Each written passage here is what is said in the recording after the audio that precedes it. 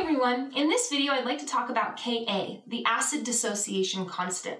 So remember, as all Ks go, this is telling us about the equilibrium position. So it's telling us how far to the product side or the reactant side our particular reaction is going. Now when we're talking Ka, this is specific for acids, and this Ka value can actually tell us how strong or weak an acid actually is.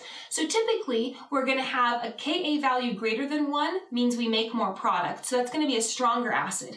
If our Ka value is less than 1, that's going to be a weaker acid.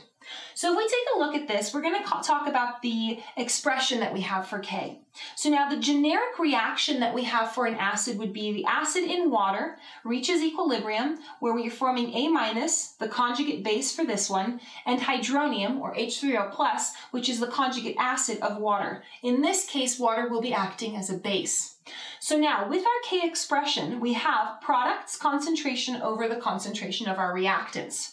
So over here, our products are A-, so the concentration here, times hydronium, its concentration there, both in the numerator. And then if we look in the denominator, we have the concentration of our acid, HA.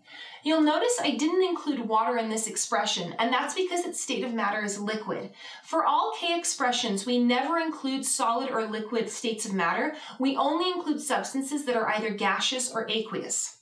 One other thing to point out is oftentimes this expression will be simplified to this one, where basically instead of calling this hydronium, we're going to just say a proton, or H+.